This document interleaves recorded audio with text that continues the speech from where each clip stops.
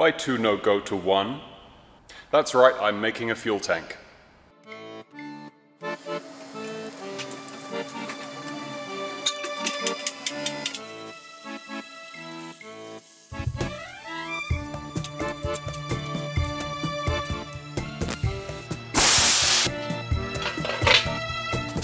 That's right, I'm making a fuel tank.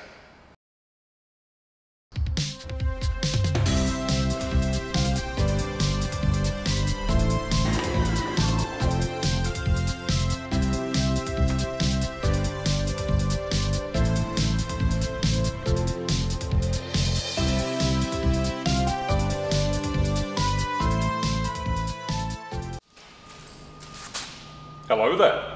It's another workshop episode about a V10 and not motorbikes. Why? Because I have no consistency and I'm not very good at making videos. In today's episode, this happens.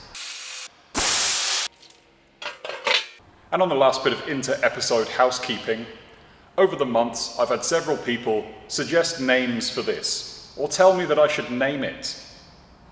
Now personally, I think all the suggestions have been absolutely rubbish, so I think it's only fitting that I do it myself. So how do we do this? So this is a Nissan Patrol, also called a poo-troll to weirdos. And this is a V10 engine. Poo-troll, V10. Maybe you could call it Poo-10. So naturally, its name is now Vladimir. So welcome, Vladimir. Anyway, today is going to be taking the fuel tank out of this, so I can use all its internal gubbins and put it in a fuel tank that I'm going to make myself, so it'll probably leak like a sieve and cause many explosions. So as I anticipate that it's going to be quite difficult to make a fuel tank for the first time, I'm going to cut to the chase, where the fuel tank is already out of the car. You can see it right there, spoiler. But here's some stuff that happened in the meantime. It's quite difficult. Firstly, you have to deal with the lovely task of taking out the entire rear subframe. This is basically everything that's connecting the wheels to the body, and it's a blessing and a curse. Firstly, taking it all out as one unit is not that difficult, just very tedious. And if you want to do it properly, which I don't, it'll end up taking you 7 hours, and you have to take out all the shocks. So I've done it the lazy way. Now to make matters worse, because I've been pretty lazy with this, I haven't removed the shocks, because it's full of air lines and things I don't want to take off just yet. And naturally, they want to spread wider than a crack baby mother's legs. So I've had to retain them a little bit with this little strap, while I lower it down. But first, I've got to take the tank out.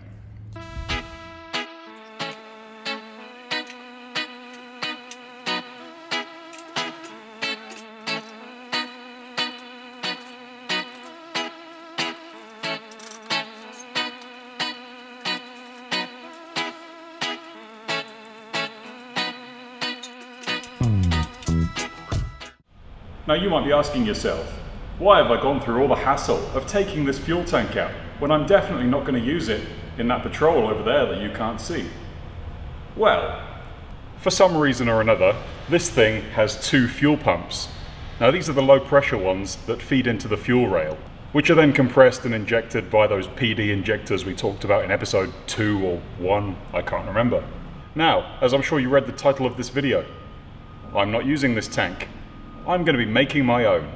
But first, I need to take some measurements. Mostly, the diameter of these holes here, so that I know what to cut into the new tank I'm making, so I can transplant these fuel tanks across into the new one, as well as all the gubbins we might find inside. So I just did all that work to take one measurement and remove 2 fuel pumps.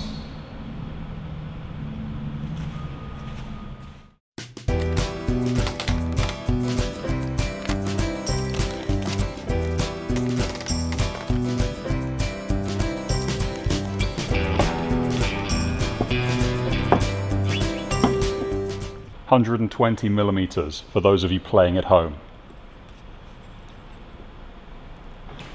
And for my notes later when I'm doing post-processing and I've forgotten.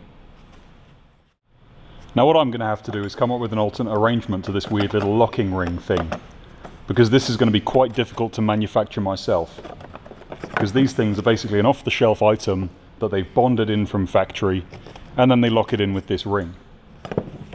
So my plan is similar to the Nissan Patrol one. I'm going to have a ring of holes around here, which will then clamp a plate onto the top of this pump, which will then use the original seal that you see here. And as long as I can seal it from the bottom, there'll be no issues with any leakage around here, and I'll still get the same clamping force. But for the time being, let's see how long it takes to put a rear subframe back into a Touareg. I'm guessing quite a long time.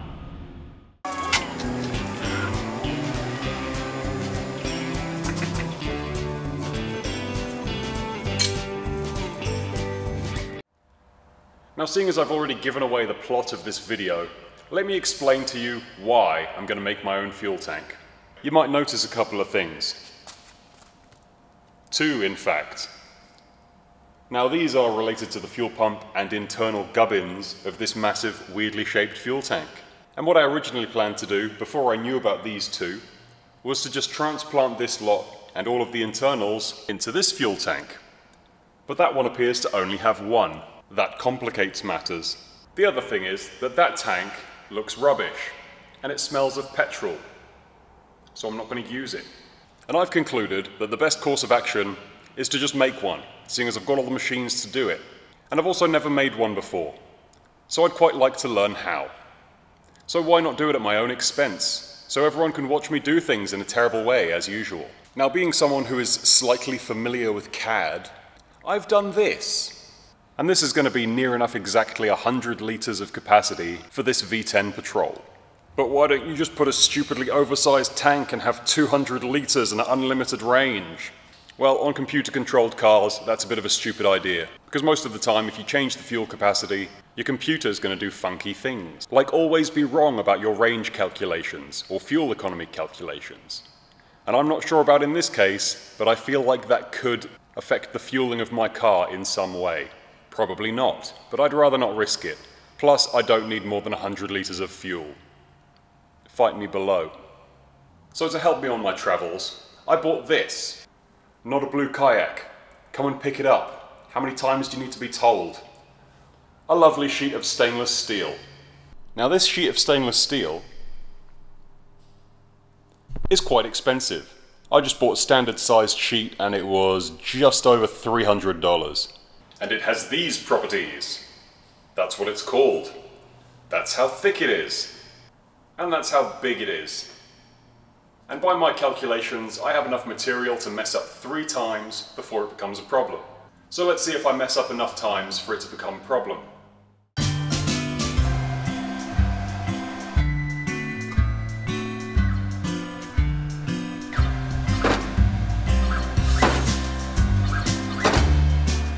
If you know what you're looking at, you'll know that that is so frustratingly close, it's not even funny. It's like redesign time.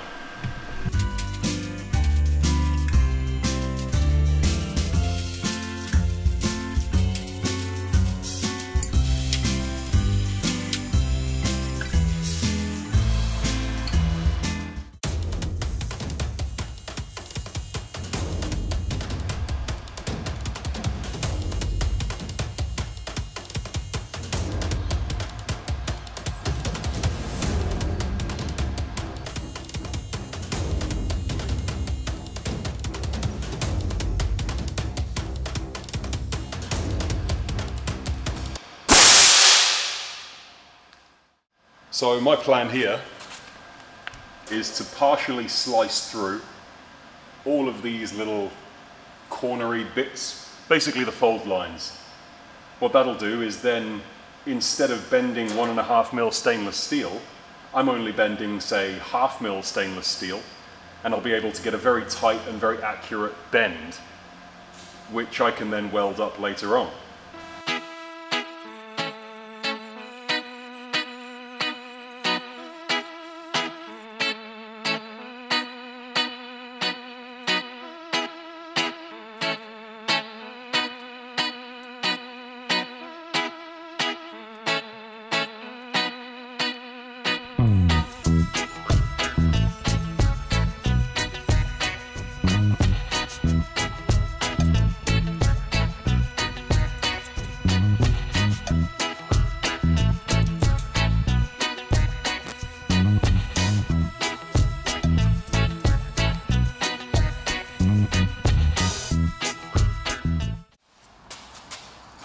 Now this strange flat piece of metal is now starting to look slightly tank-like. So if you can visualize it, this is the bottom half. You can pretend there's a plane drawn through the middle of the tank, and this is the bottom of it.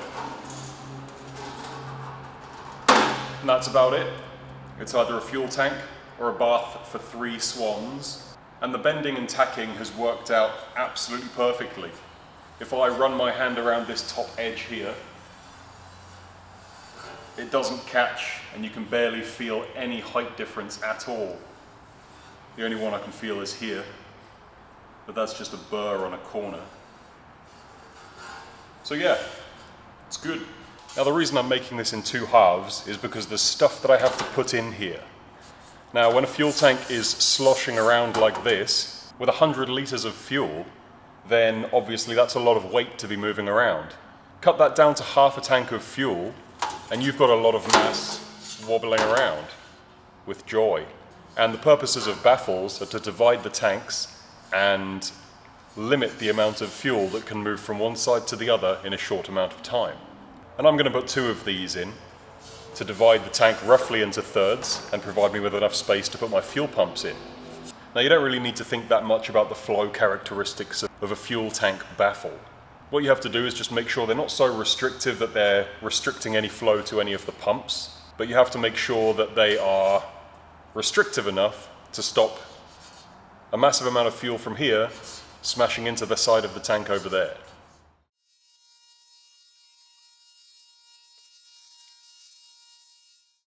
It's time for learning again. Did you know fuel is not the only thing inside a fuel tank? That's right, I am too. As well as all these other things. Now all of this stuff is what can only be described as overcomplicated Volkswagen. And most of this stuff is to compensate for the weird shape of the Volkswagen fuel tank. But to avoid any risks of weird errors and problems when the car's actually running, I'm going to reuse everything, regardless of whether it's obsolete or not. Now the advantage of doing this is that I don't have to think about what I'm doing, and I don't have to modify much either. I have these 2 fuel pump things that are connected together anyway. I have these caps, which go in the top of the fuel tank. And then I have a whole series of levers, knobs and dials that I'll never fully understand. Now the good thing about this is that there's a weird little Volkswagen bracket in the fuel tank that connects everything together. For example, this pump locks into there with a 1/4 turn. This thing slots in one of those things, and this weird thing goes in the other one. Basically that times 2. So all I have to do is find a way to mount this weird little ring thing so that I've got enough space for everything, and then design my baffles to go around it. And it's not as easy as you might think, because there's not that much space to work with. Now while this whole tank might be the same volume as the original one over there, it's in a much more compact form factor. So I'm probably going to have to be a bit creative with how some of these pickup tubes are oriented. But anyway, I'm going to do that either in a montage or a snap of a finger. Now after much faffing around, I've got it kind of laid out how it's going to be. These 2 things here are fuel pickups, and they have to be at a certain angle in the fuel tank. They've got 3 legs, which means that as long as all 3 legs are touching the bottom of the fuel tank, they're in the correct position. And I've tweaked this little aligning rod on both of them so that they're now located in the right place, and there's a pickup on each side. So it's still going to get fuel if it's at an angle regardless of... Don't know if you can see that on camera, you probably can't. This is a little float level thing, same as you got in your toilet. That is clear of anything, and when it's at the bottom, obviously it's touching the bottom of the tank. There's another one here in the middle. I assume these are because on the original tank it was possible for one side of the tank to go dry. So if the pump detects that it's dry, it stops pumping fuel and relies solely on the other one. That's just a guess, don't know. Anyway, the rest of the stuff is just a garbage amount of fuel lines and things like that. And aside from that, I'm quite happy with it. Now all I need to do is make a few tabs. I'll probably weld them in so that I can leave these quarter turn bosses in there permanently, and then I can just quarter turn these, pull them out, and that's it, ready to go. Also means in the future it's going to be very easy to replace these without having to do something stupid like remove the tank.